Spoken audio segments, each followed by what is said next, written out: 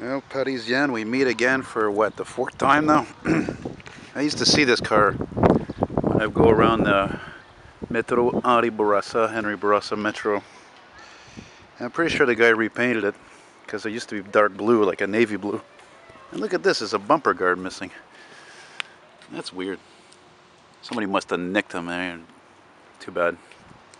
I'll respect anybody in this day and age of overpriced gasoline driving this big guzzler like this. But why not? They don't make them like they used to. It's like riding on a cloud. I had a 79 Caprice, I should know. Excuse me, 79 Caprice.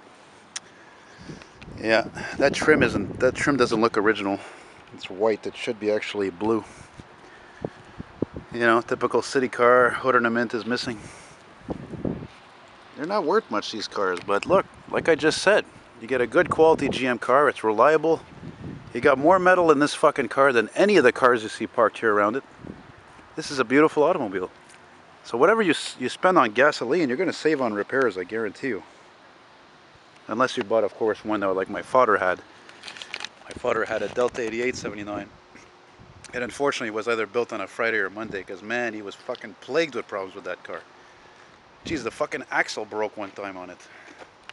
And it had rattles on the dash all the time, and this and that. But the 350 can't beat that motor, which is probably what's in this car, either that or a 305. Anyway, that's about it for today. Bye bye.